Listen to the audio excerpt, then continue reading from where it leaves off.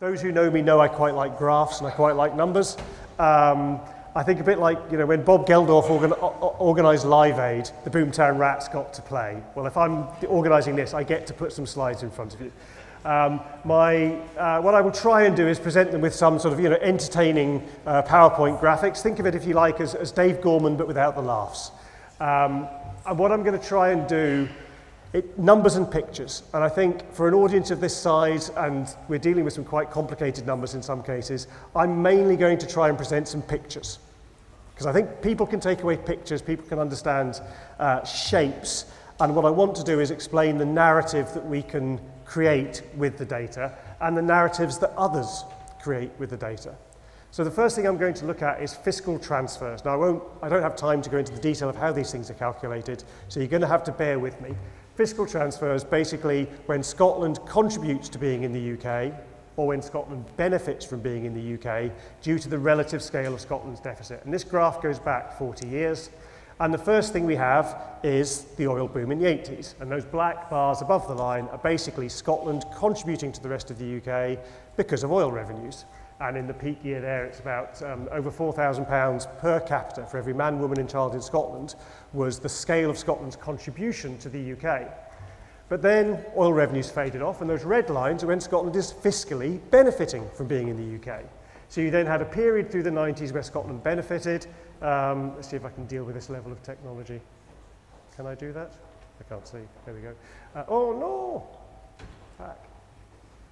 Let's just do it that way. So when Scotland benefited, and then really importantly actually coming into the independence referendum, there was a mini oil boom, and we'll talk about the detail behind that.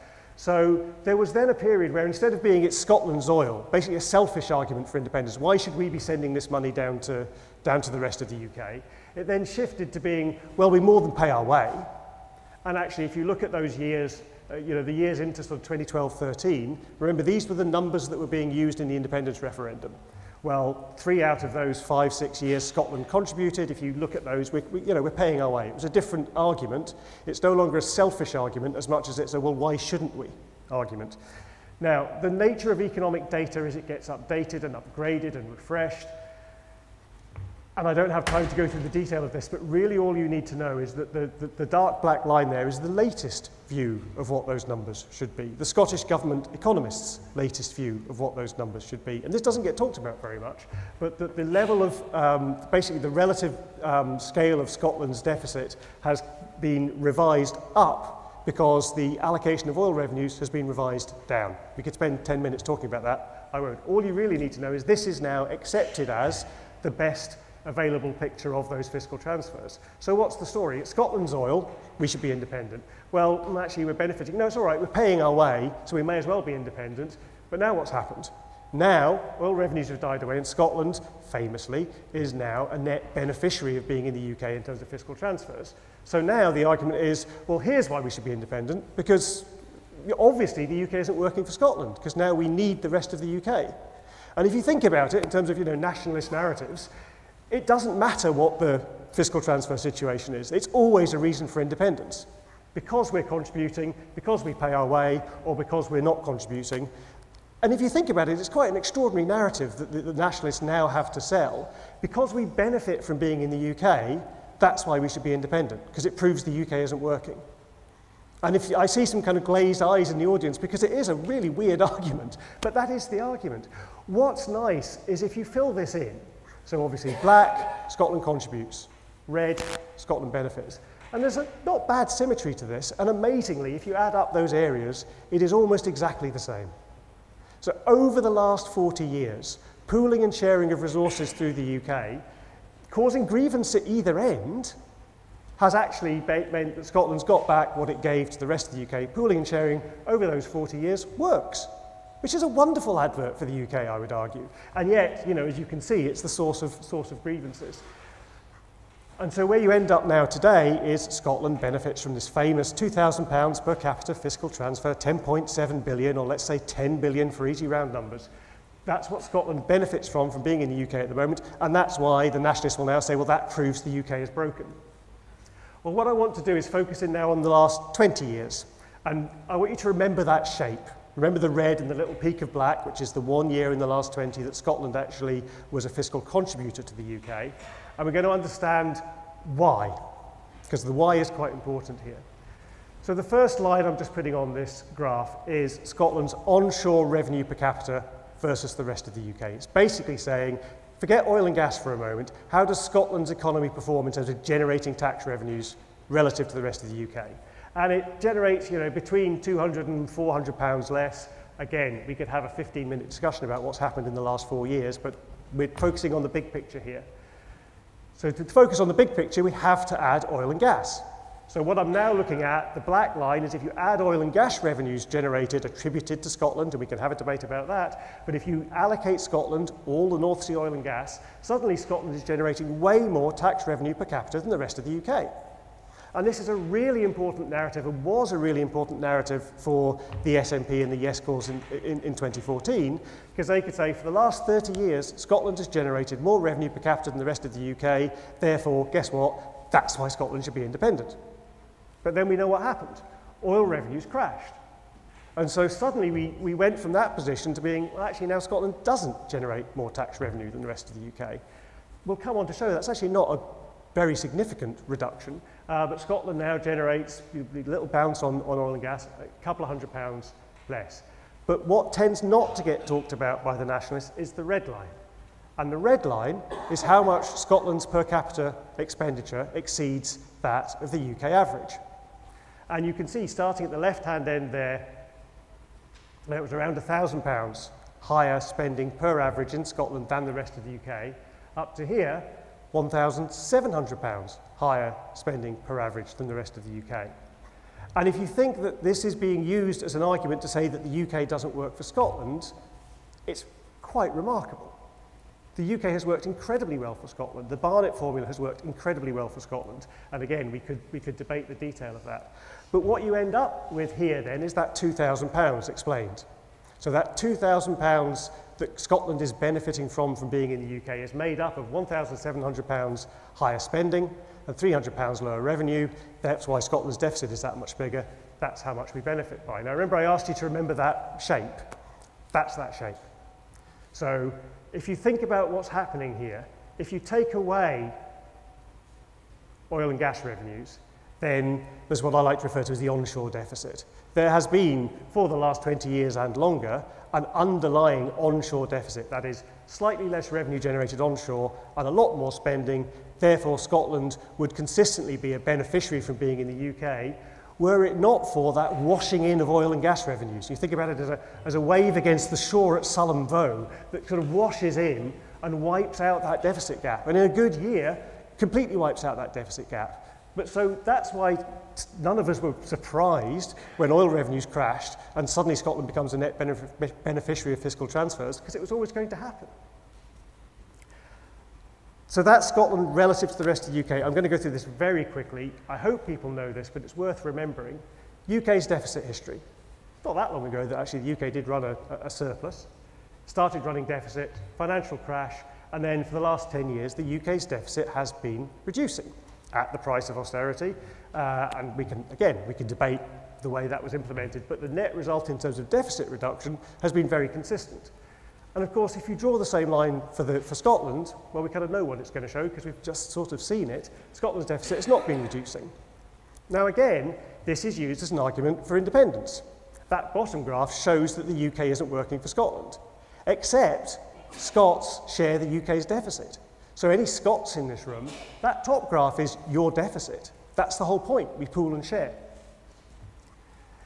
In terms of the scale of Scotland's deficit challenge, it's worth saying the 3% EU excessive deficit threshold is often mentioned. What's mentioned less often is the 0.5% EU fiscal compact, which is what's actually targeted through the economic cycle. And as Ronnie may come on to discuss in terms of launching your own currency, you probably need to be thinking about getting into a surplus. But remember, the UK isn't working for Scotland. That's the nationalist narrative. That's what we need to reverse.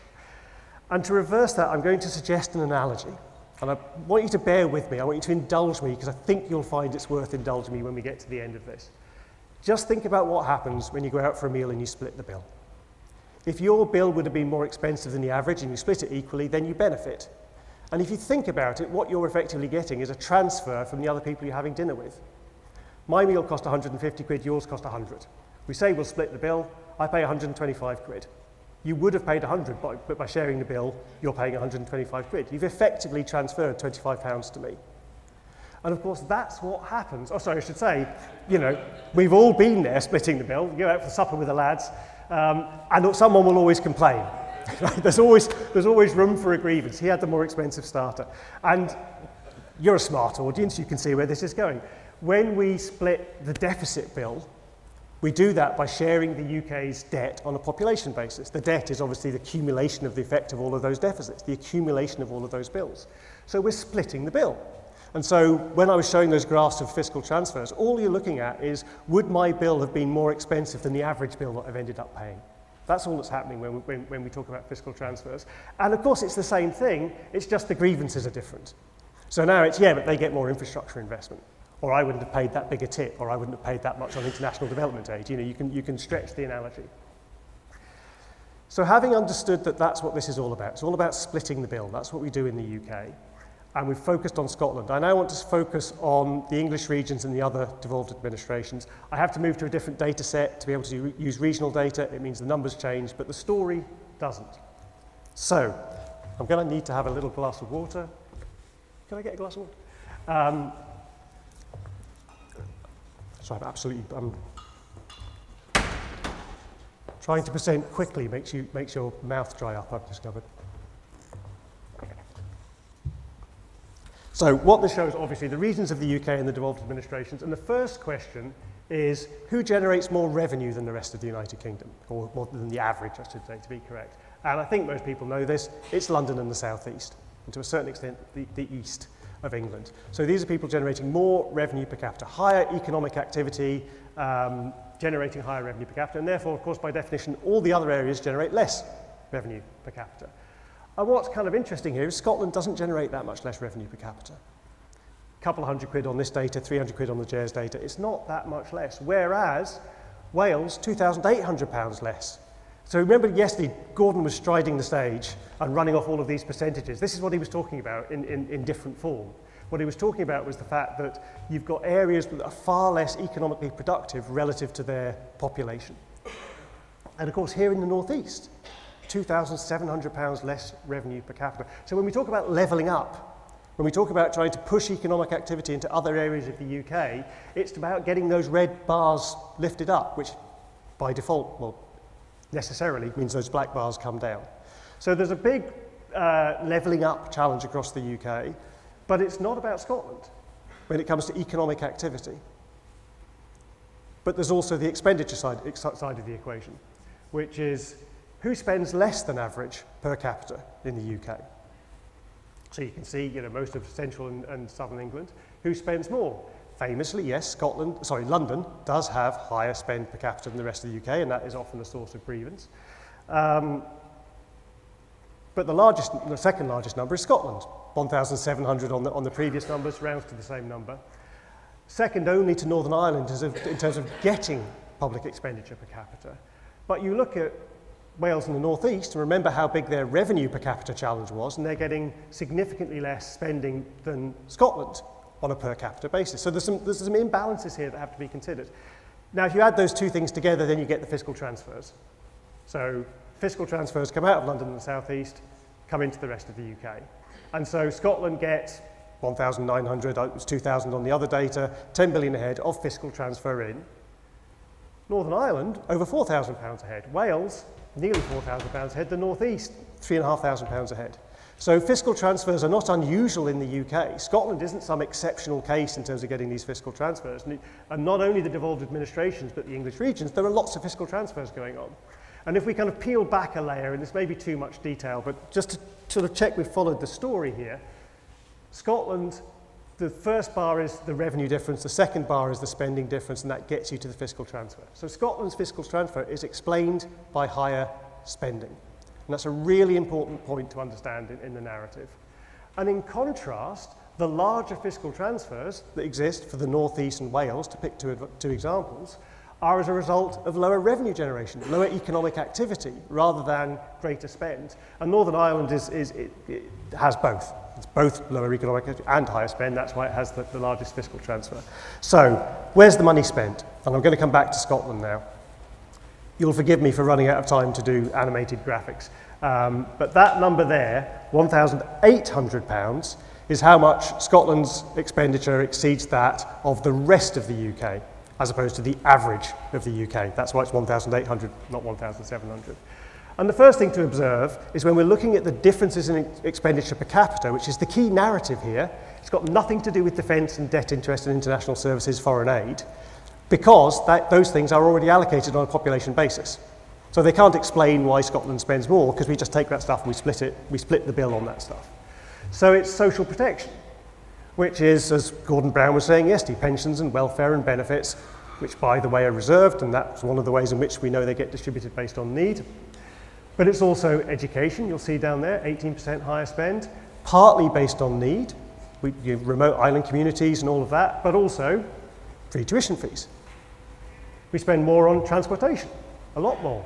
Where's the number? 47% in the most recent year, higher expenditure per capita on transportation than the rest of the UK and Scotland. Now again, there are good geographic reasons why that might be the case, but are they all explained by geography? I think that's an interesting debate to have. Healthcare, only, in inverted commas, 5% more on healthcare. And again, there may be demographic needs, health issues, areas of endemic poverty that might explain that. But we also have free personal care in Scotland that doesn't exist in the rest of the UK. We have free prescriptions in Scotland that don't exist in the rest of the UK.